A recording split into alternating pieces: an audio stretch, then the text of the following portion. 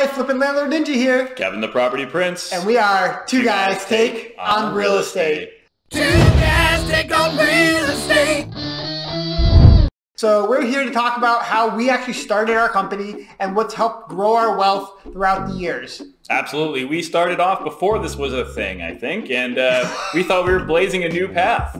Yes, and then Brendan Turner decided to coin the phrase and took all the credit. Man, we can get a couple of royalties off this. Can the guy buy us a cup of coffee? We could ask him, sure. I'm sure he can afford it. He's out in Hawaii, I believe. So good for him. Well, it's not out in Hawaii. Cold weather is not out in Hawaii. Like right here. Yeah, and so we're sitting here in the cold weather dealing with some cold temperatures. What kind of temperatures? It's 56 degrees. BRRRR. It's cold in here, Matt. Yep, it is. Well, look at these funny puns we're using.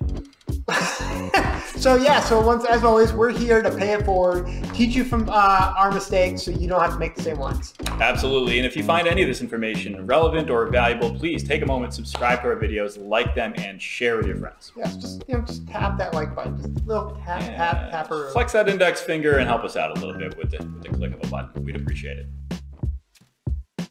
Okay, so you're in the BRRRR method, and the first letter is B. So what does that stand for, Kev? That stands for buy, Matt. All right. All right. Well, we got that down. Woohoo! So that's the easy part, is telling you what the B stands for. Now, what are you buying? Well, you're buying distressed or undervalued property. Absolutely. So how do you find those properties? Well, they're everywhere. I mean, they literally are everywhere. They're just lying out in the street. Sadly, I mean, that's exactly what it is. You just need to know how to tune in to those deals, find those deals, and make sure you act on them. Yeah, so there's you can do it in numerous ways. You can buy from a wholesaler. Absolutely. You can work and social network your way through by joining real estate groups and talk to a bunch of different investors out there. You could do driving for dollars. We have a video on here about that, right? One of my personal favorites. I love driving for dollars. You can also do bandit signs, which I hear that you're not exactly doing that well these days, but you can try that out. And you need to be careful in your market if it's actually illegal to put those out, because otherwise you're just going to get taken down and you might get yelled at by the police. Yeah, sure. You can send postcards. I mean, you can work with any kind of approach that might be a numbers game where you put your information out there, or you contact a zillion people, and eventually you get a deal. Yeah, you can buy a list from like ListSource and other different PropStream. You can build a list with. Right. You can talk to code enforcement, get a list there. Many different ways you're going to find a property that's undervalued, or there's some kind of distress that you can buy it for less than it's worth. Absolutely, and that's the key part of it, is buying the property right. You want to buy something with some upside potential, something that's undervalued, or something you can do to the property that'll create and add value. All right, so next on our BRRRR journey is the R, the first R, right? Are you sure? God. Yes, I am. And what does that stand for? That stands for Rehab. All right. So this is where you're building that value, where you're going to look at different aspects of the property that you can put value in, whether it be sweat equity or you hire contractors to do that work. That's where you're building that value that you can increase the equity in the property. Absolutely right. This is something where you're taking a property, you're making significant improvements for less than the improvements are worth. So if you're going to create a value of $75,000 of rehab work, you're doing it at a fraction of that cost. How you do that, there's a variety of ways. Yeah, so you want to look at things that actually add the most value. So for instance, popping on a roof, especially if you can negotiate it. Just pop it right on, Matt. Just pop that roof right on. Yes, exactly. It's that simple. It's just like a Lego. Just boop. I did that before breakfast this morning. Popped the roof on real quick. Came into the office, hung out. Exactly. Well, God damn it. So you're going to basically work with a contractor, get a contractor that you can actually work well with and get the cost down, so that whereas someone else would look at that value of maybe $20,000, you're getting it done for maybe $12,000. Now all of a sudden you have $8,000 of value you just generated. That's absolutely the key. And that type of thing applies to all the different aspects of the property. Maybe we're talking about plumbing work, electrical work. Chances are you're not somebody that can do all of that work yourself, or you're not inclined to do all that work yourself, and you want to staff it out to people that, that can do that at a very discounted price, a very favorable price for you. Yeah. So the top things I would say that you can build value in a rental property are going to be your big items like your roof, adding heating systems, upgrading electrical, your water lines, Sure. kitchens, bathrooms, Right. Those are the flooring, just paint. Simple thing of painting a property looks, low cost, but it makes such a difference in its value and its perceived value. Absolutely right. So those are the big ticket items, and you want to stay away from accidentally or inappropriately renovating things that have very little return on your costs. So going really above and beyond on renovating, over renovating, you might call it, a kitchen or a bathroom, or maybe some other elements of the property that you're investing $20,000 in and you're only getting $20,000 of value in. That's not a great way to use your money. That's smart, Kevin. Exactly. And the way you kind of figure out what is in your market and what actually is, what the expectations are in your market, it's going to be, you can go on to Zillow and basically just, Google what other apartments in your area have. What is the common things they have? If they all have granite, well, you're going to want to put granite. But if they're all laminate countertops, putting in granite might not make the most sense. It might not bring you that extra value. So you got to want to really look at what's out there and kind of compare. Absolutely right. So doing your rehab is important, but doing it in the most cost-effective way is the chief point you're trying to bring away here. Okay, guys, so you renovated the property. It's beautiful. Oh, my God. Now what do you do, Kev? You retire, Matt. Wow. Oh, no, that's not what that R stands for? Oh, no. Stop the video. So you are now going to rent this out. You're going to find a great qualified tenant that you can get maximum value for that unit. Absolutely. Renting the property out is incredibly important because it's going to help you in the later stage, the next R. You need to have a great lease with a very favorable rental rate on this property, so you can use that rental as income to help you qualify for the next upcoming R on the video. So how do you go about finding a great tenant? Well, there's a lot of different ways. Honestly, there's options where you could post something on Facebook, usually like a marketplace ad. That would be a great way to go.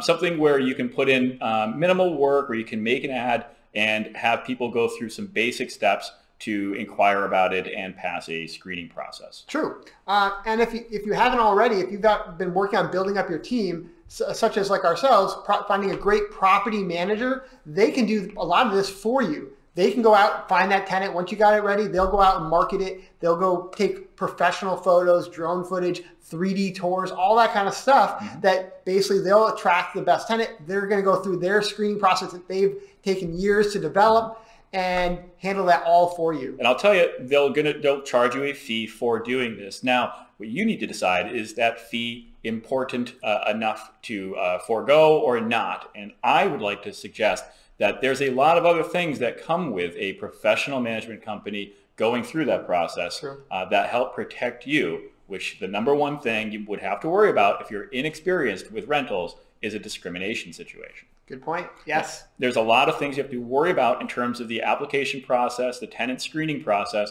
and for somebody that's a rookie that's not well versed in this stuff, you may be inviting an opportunity for disaster.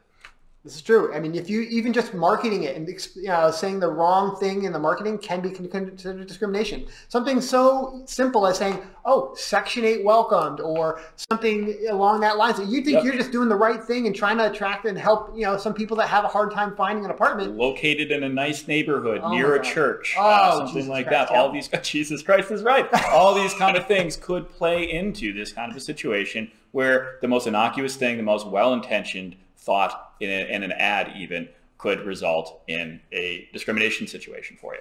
So if you're not well versed in it, we really highly recommend finding a property management company like ourselves to help you with that rental. Many people find it well worth their time because screening tenants, showing a property, getting everybody onboarded, it's very time consuming. Even just showing an apartment can be an incredibly frustrating situation because many people, not properly screened and brought through the proper process, simply don't show up for the showings that you've taken your time to schedule with. Yep. Okay, so we're on to the third R, and that stands for? Retire!